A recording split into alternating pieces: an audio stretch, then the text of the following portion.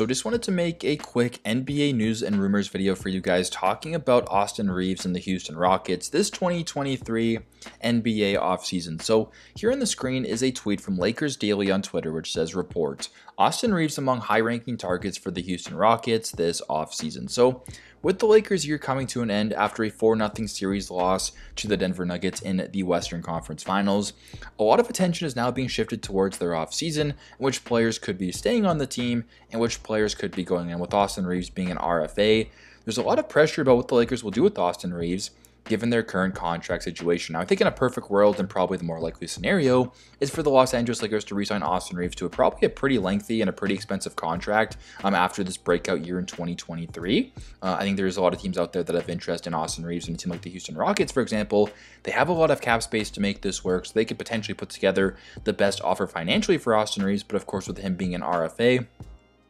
the Los Angeles Lakers will have the opportunity to match whatever contract Austin Reaves signs. So I think it's, pretty likely that Austin Reaves will not be going anywhere from the Los Angeles Lakers. But as we saw last year with DeAndre Ayton, for example, he signed that offer sheet with the Indiana Pacers. It took a couple days, but at the end of the day, the Phoenix Suns did match. But that led to trade rumors down the road. So I think Austin Reaves could potentially be in a similar situation with a team like the Houston Rockets, who are a fairly young team looking to get better in 2023, 24, and really utilize their cap space.